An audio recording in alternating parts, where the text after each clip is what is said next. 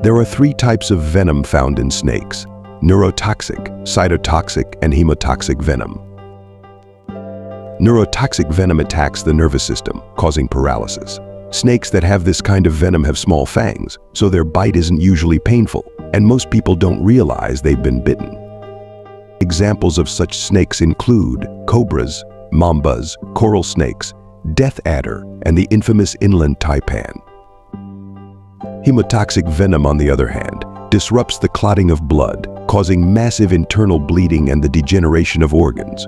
Rattlesnakes, gaboon adders, and cottonmouths are examples of snakes with this type of venom. Then there is cytotoxic venom, a kind of venom found in the majority of vipers, including the puff adder. The puff adder is particularly special because of its vast distribution across its habitat. Can you survive a puff adder bite? It seems improbable.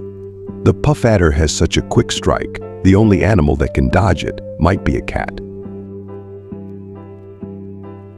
Found on the African continent, the puff adder belongs to the viper family, known for their long, hinged fangs that allow them to inject venom deep into their prey, which helps immobilize and digest it. Their venom contains a complex mixture of toxic compounds that primarily target and destroy cells and tissues at the site of the bite, causing severe pain, swelling, blistering, and tissue necrosis around the bite site. Because of their wide distribution, puff adder bites are often fatal. The lack of antivenom in most rural hospitals in Africa will get you in serious trouble if you happen to get bitten. Your chances of survival greatly diminish when you factor in their venom. Your cells start to die, and necrosis slowly sets in. Tissue damage occurs, making the experience extremely painful. And to make matters worse, these snakes have been known to bite several times. Before the snake bites, it usually gives a warning by making a puffing sound that gives the snake its name. Just like the rattlesnake shakes its tail as a warning, the puff adder warns you before you get too close. This is what the puffing sounds like.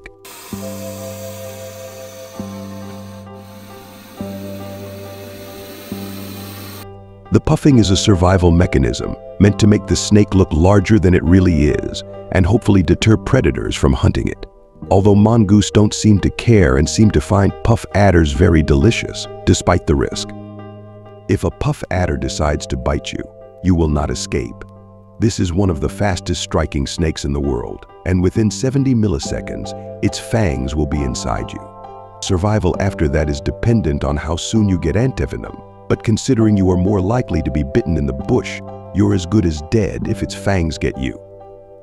So the next time you're walking in the African bush, make sure to wear tough boots and keep your ears open to the puffing sound of death.